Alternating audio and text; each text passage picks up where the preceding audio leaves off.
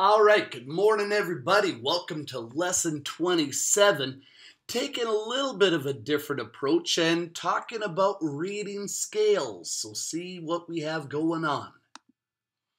So, we remember number lines, right? Here's a little new twist. They can be horizontal, like we've always seen, they could be vertical or even curved. Some number lines might only mark certain numbers. The location of unmarked numbers has to be figured out, and that's where your math skills come into play. So if you needed to find the numbers of an unmarked number line, find the difference, the answer when you subtract, of two of the closest numbers. And remember, the largest number has to go on top, right? So two of the closest numbers, you wouldn't go 400 minus 0. You would use 200 and 400. Can we do this mentally in our head? What is 400 minus 200? Boy, we better be able to. 400 minus 200 is 200, right? And then you have to divide that difference by the number of unit segments to find out how much each tick mark is worth. Remember, unit segments is the space. So there's 1 unit segment, 2 segments, 3 unit segments, 4 unit segments, right?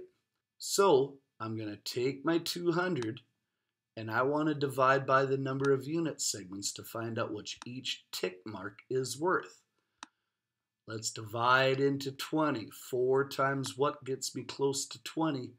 Hey, that's 5. Multiply it back for 20.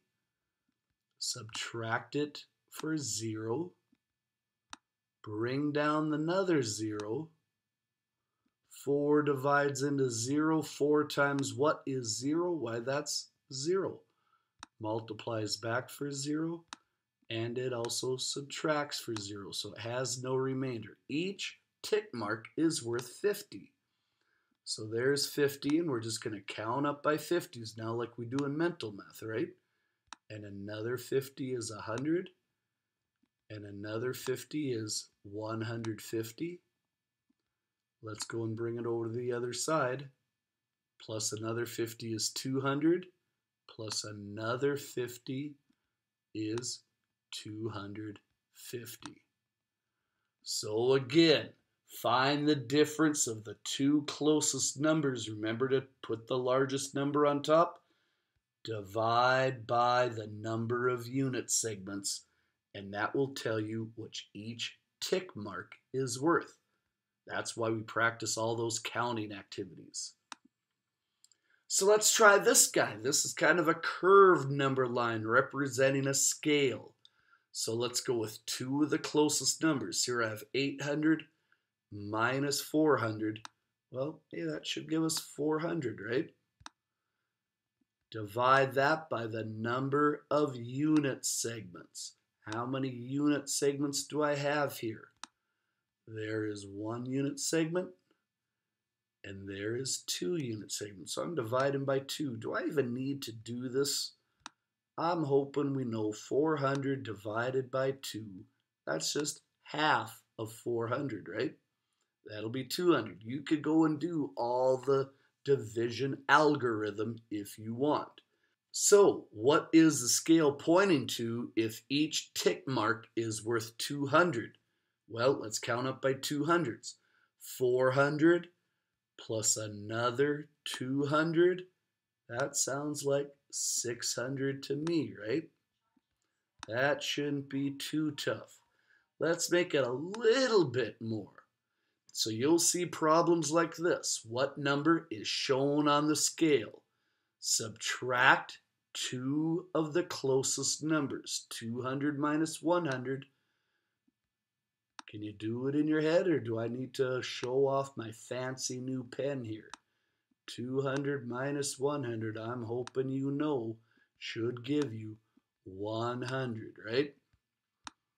So I'm going to take my 100 and I'm going to divide it by the number of unit segments. Here I have 1, 2, 3, 4, right? I have 4 unit segments between numbers. So this becomes a division algorithm problem. I have 100 between 4 spaces. So each space is going to be what? Can we do this one in our head if we thought of it as money? If you had $1 and you were going to share it with each person, everybody would get 25, right? So now it's just a matter of counting by 25s. Well, 100's already labeled for us. 100 plus 25 more, that's got to give us 125, doesn't it? Not too tough. Let's keep going on. Points A and B represent 2 numbers. Write the 2 numbers and use a comparison symbol. Remember, greater than, less than, or equal to, right? To show which is greater and which is less. So here's 0 and here's 50. Boy, that's an easy subtraction problem. Find that difference. 50 minus 0 is going to be 50. Divide by the number of unit segments between 2 numbers. I have 3, 4, 5. I have to find out which each one of my tick marks are worth. So I'm going to take 50, the difference between the 2 numbers, divide it by the number of unit segments. 5 times what gives me 50? That one's not too tough. That should be 10. So now let's think. If this is 0 and each line is worth 10, here's 10, here's 20. So our first number up is 30. I'm going to write him over here. Gonna keep counting. Plus 10 more, that gives me 40. Plus 10 more is 50. And here is letter B sitting right here at 60. So I have 30 for A, I have 60 for B, and it said you write them using a comparison symbol. Crocodile's mouth opens up to 60. Can you read it like a 5th grader? 30 is less than 60.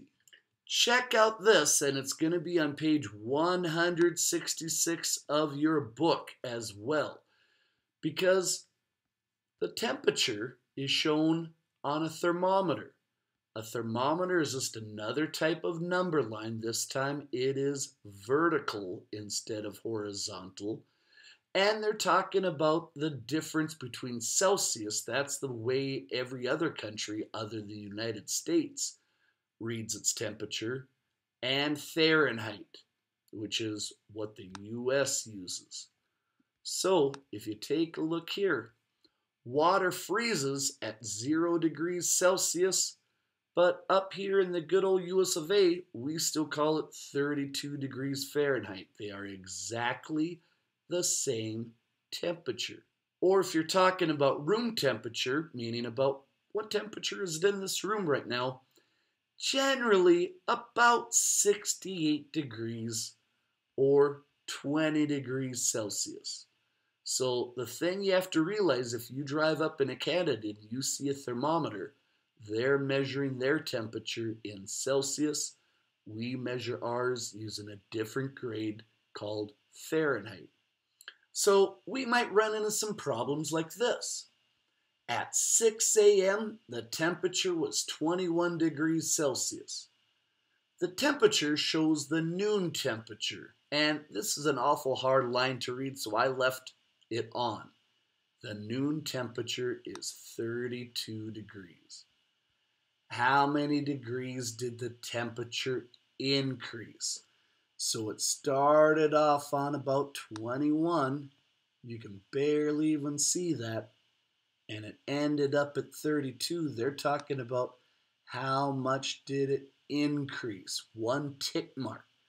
That sounds like a subtraction problem to me. So if I'm starting at 32 and put my big number on top, and 21 was the starting temperature. How much did it increase? It increased by 11 degrees Celsius. Okay, not too tough. Let's keep moving on. On the Celsius scale, what temperature is 5 degrees less than the freezing point of water? Did you forget it already? Where does water freeze on the Celsius scale? Do you remember? Water freezes at 0. So, okay, what temperature is 5 degrees less? I want to go down 5 degrees and I'm starting at 0. This is where our knowledge of negative numbers comes in. -5 degrees Celsius. Here it's asking us to draw a horizontal number line from 0 to 500 with only zeros and hundreds marked. So start off with a horizontal number line, right? And then we better go and put in some numbers. I always like starting at the end and at the beginning. So from 0 to 500. This one's especially tricky because 250 would be right in the middle. So I'm going to go right about here and write in my 300. And I know I have to get 100 and 200 in there. And the last one, am I done? I better get one more in there for 400. We've had quite a bit of experience writing in number lines, so I'm not too worried about that one. And that is the end. Make sure you have your book readily available because they're probably going to ask you some temperature problems, and you can find the information you need on page 166 of your book. As always, you probably want a scratch piece of paper and a pencil for the Socrative quiz, and good luck.